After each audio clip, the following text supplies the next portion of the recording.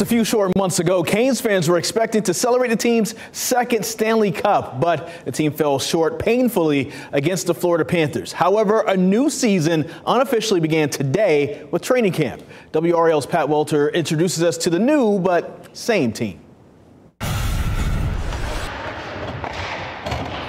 If it ain't broke, just smooth out the edges with some sandpaper.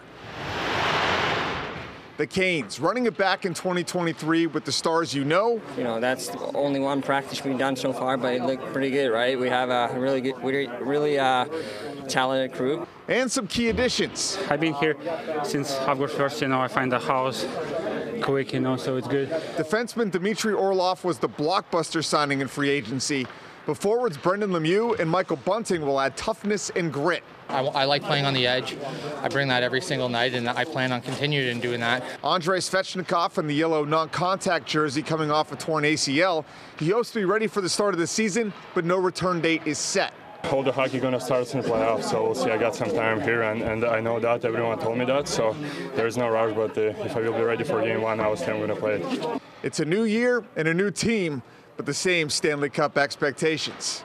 You can't win the Stanley Cup today, so it's about a process, as you know, and we just kind of try to get better every day. As boring as it sounds, that's really how you have to approach it.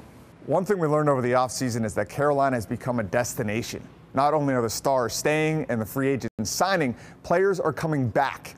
Tony DeAngelo returns after one season in Philly. He told me as soon as he could over the summer, he texted Brind'Amour. Now that he's back, he feels like he never left.